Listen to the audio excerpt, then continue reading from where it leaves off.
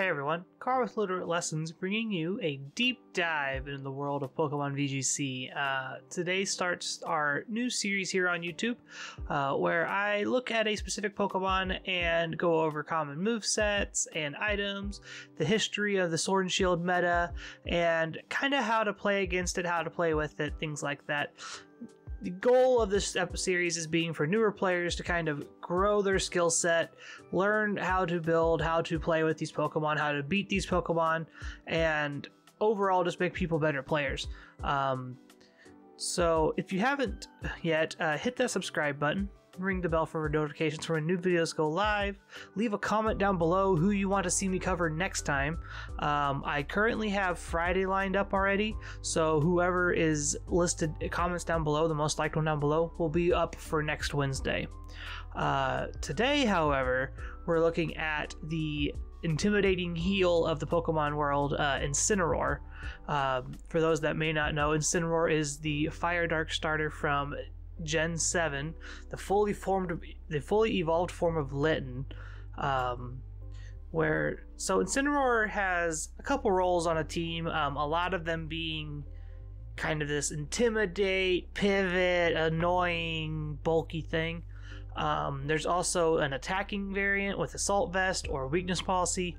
Those are much less common though. A lot of the common ones are either the bulky Intimidate Pivot, which is Fake Out, Flare Blitz, Parting Shot, and like Taunt or Snarl. And then there's the bulky Mix Support, which is a little less common.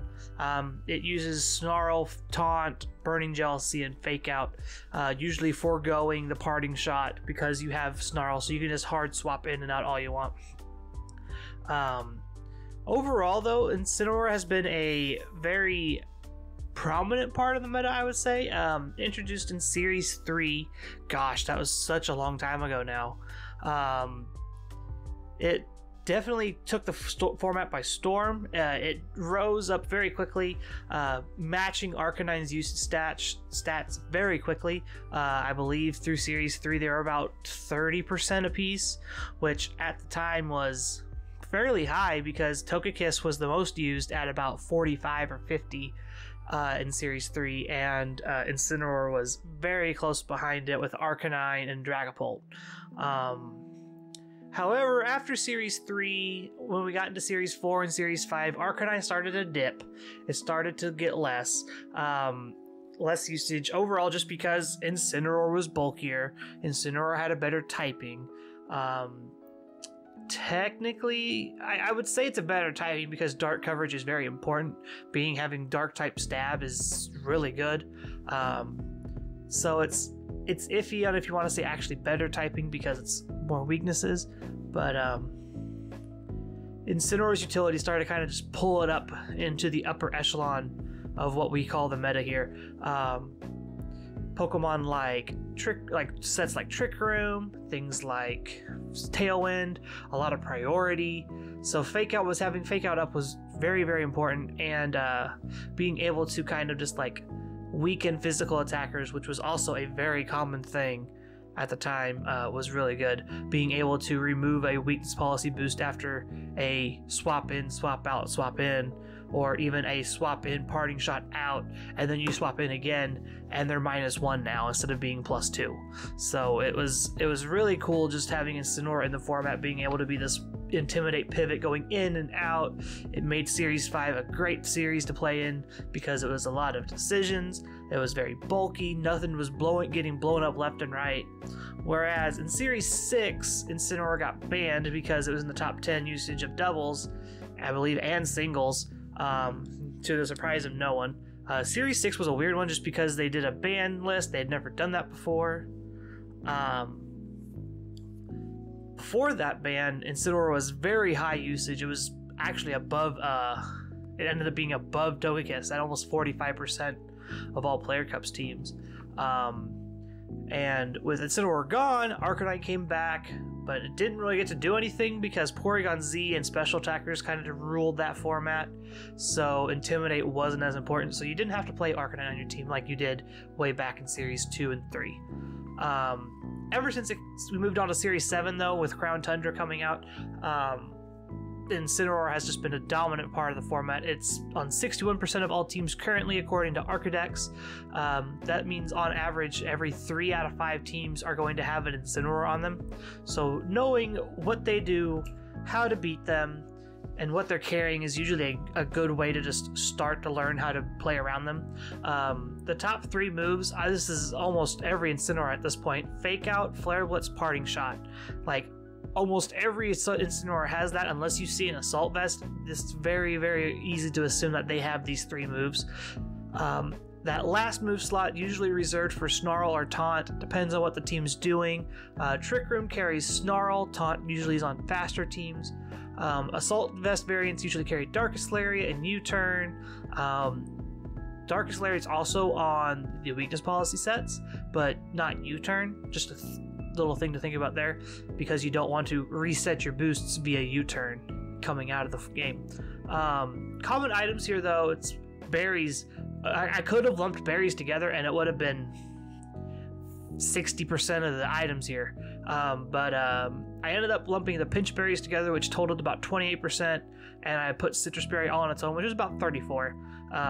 Berries are very good on Incineroar, even in this unnerved legendary format, because usually Incineroar neuters them into the ground via stat drops, so they have to switch out. So after they've chipped you down to 1/3 or half or whatever, you get to eat your berry. It's great. Safety goggles is the next common item after the berries. Usually deals with Amoonguss very well, deals with Venusaur very well. You don't have to worry about Rage Powder or Sleep Powder or Sand or Hail or anything like that, so you take less chip damage. It's actually a very good item, and I'm surprised it's not seeing more usage right now.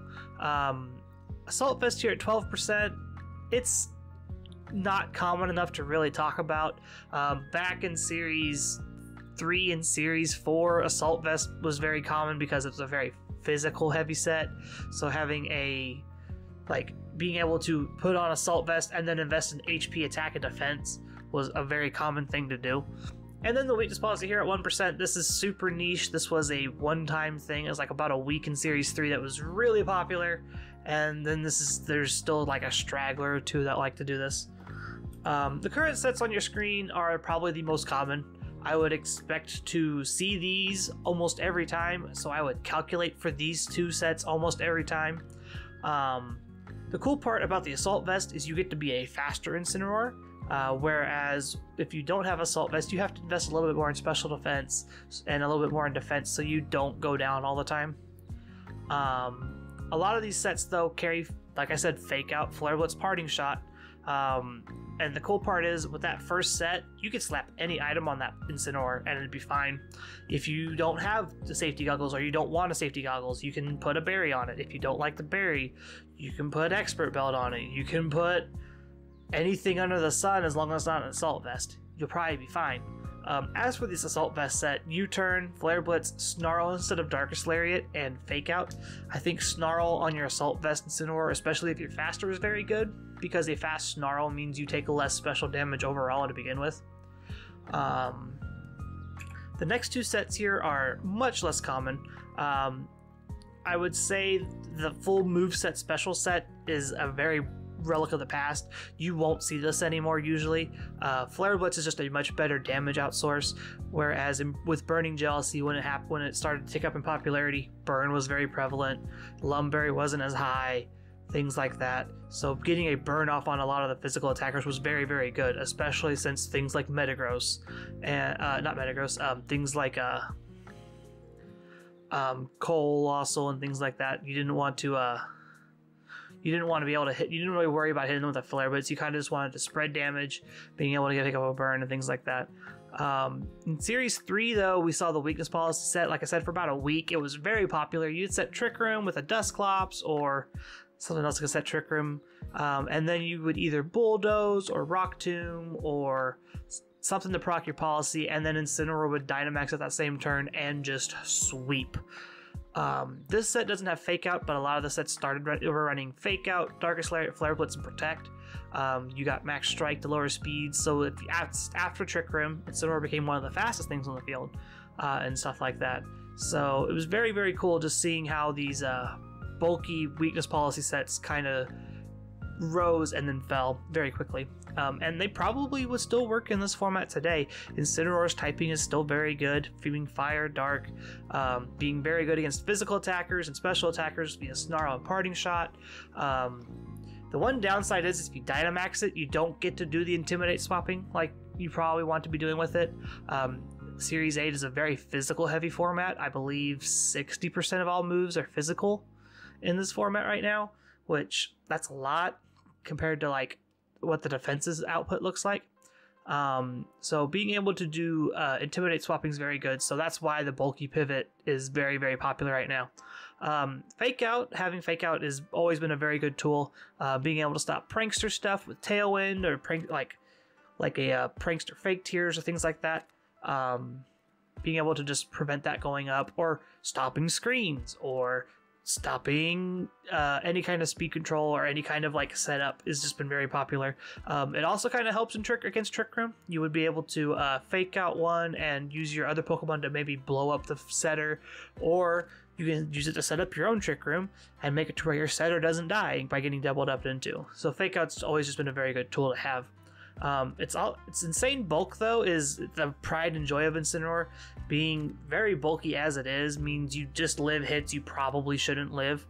That being said, there's still ways to get around it. It's weak to rock, ground, water, and fighting, which rock, ground, and fighting are all very common types right now. There's a bunch of steel types, there's a bunch of fire types, there's a bunch of flying types. So these three types are very common to see on teams.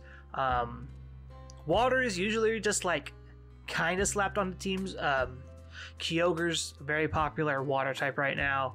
There's also teams playing Kingdra. There's teams playing Milotic again, things like that. Speaking of Milotic, anything with Defiant or competitive is also a very good option against Incineroar. Things like Thundurus, Milotic, Galarian Zapdos, I wouldn't say Galarian Articuno is that great because it's a psychic flying type and we just get blown up. But definitely those three, especially since all of them have a super effective attack that can hit Incineroar very, very hard. So they go to +1 and then they Max Knuckle, or they Muddy Water, or they Superpower in the case of Thundurus and things like that. The other option is just don't care about Intimidate. Things like Solgaleo and Metagross that have the ability to ignore stat drops. Things like Kyogre and Milotic again that just don't care. They just are going to attack you with a special attack anyway and outspeed you and then blow you up. And other things like that. Just helping to chip away at Incineroar is just a very good plan of attack. So overall here, Incineroar, we've kind of figured out is just like very bulky, has Intimidate, likes to swap in and out, makes your physical attackers weaker. So being able to combat this with water or ground types is usually a very good thing. Landorus is a very good counter. Kyogre is a very good counter. Thundurus is probably one of the premier counters, which we're talking about Thundurus on Friday, so I'll have a lot to talk about on that one too. You can always play around Fake Out using Protect. If you're trying to set up and you don't think you can get it off because they have Fake Out on the field, just take the turn, Protect. You're not going to lose a whole lot being cautious there. And always chip away at Incineroar if possible. Any kind of chip damage is good because a lot of the times Incineroar doesn't have recovery outside of a berry. So if you can chip it down to just above half or just above a third, and then take it out the rest of the way with a super effective hit, you're usually in a pretty good spot. That being said, I want to thank y'all for watching and hanging out with me for the first episode. How do you think I did? Comment down below what you think of the episode, what you think of the series. Are you excited? Do you dislike it? I want a lot of feedback here. I know I try to cover a lot of information very quickly, but I'm trying to get these in under 20 minutes if I can. Make sure you hit that subscribe button, ring the bell for notifications for when new videos go live. Follow us on Twitter at LRLessons, at musical_33, and at MrMissouri25 for all of our Twitter stuff. You can also come join the Discord. Suggest Pokemon to be down there. The link's down below in the description. We're also on Twitch. Carter streams Nuzlocke. I stream random Pokemon stuff every once in a while. It's great. That being said, have a wonderful morning, afternoon, evening, wherever you're at in the world, and we will see you all on Friday with some Thundurus. Bye, guys.